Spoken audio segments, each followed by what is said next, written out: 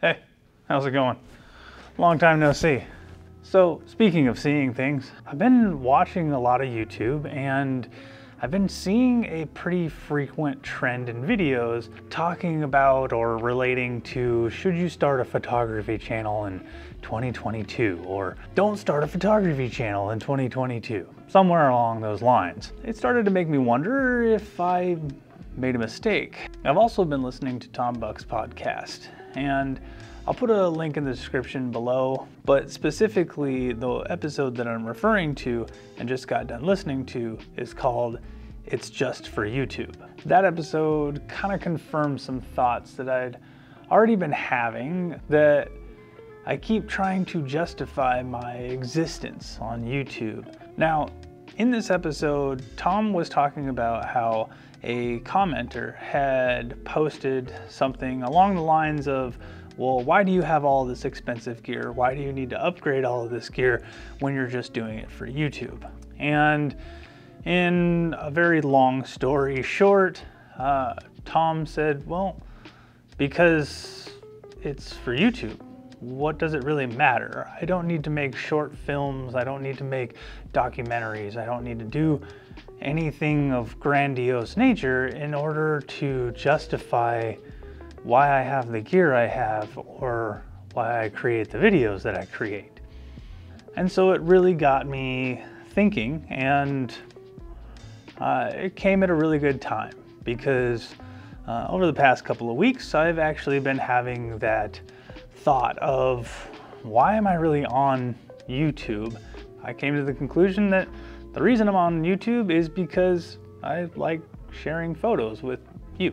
Now, in the next couple of weeks, I'm going to be starting a 365-day, 1 photo a day challenge in celebration of my 1 year in photography.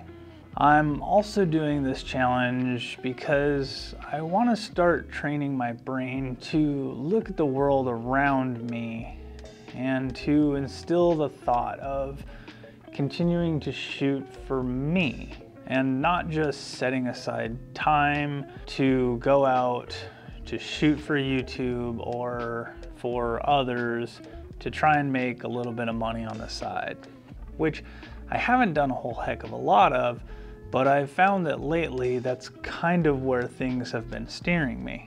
While I'm going through this 1 photo a day journey, I'm going to try and do shorter videos more often. Instead of a weekly video that's cataloged days or weekends or big events. I'm also going to try not to get worked up or hyper focus on making it as perfect or as polished as possible. Just creating the video and sharing the experience of the moment with others that would like to come along. I'm talking about you, by the way. Thank you for subscribing. The new norm for these videos will be, in the words of Heather Ramirez, to just create more, have fun, and move at my own pace and in my own way, all while I explore the opportunities that will mold me into whatever I may become. So with that all being said, and to bring it back full circle, is it a good idea to start a photography channel in 2022? Or should you start a photography channel in 2022? And the answer is really simple. Do whatever you want. If you want to share your journey in photography, if you want to start a channel that talks about computers and tech, if you want to start a cooking channel on YouTube, it doesn't matter. If you have something that you're so passionate about that you just want to share with others, or maybe you just want to document and put on a platform for hopefully ever, go do it. Buy gear that is within your budget.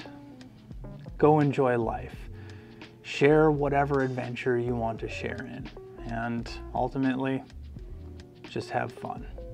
Thanks again for joining me in my photo journey and my exploration of YouTube and sharing what I'm extremely passionate about and love to have fun with.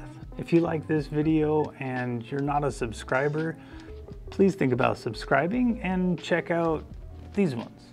check out the videos, like, subscribe, comment if you want to continue the conversation, and I'll see y'all for the next video. Later.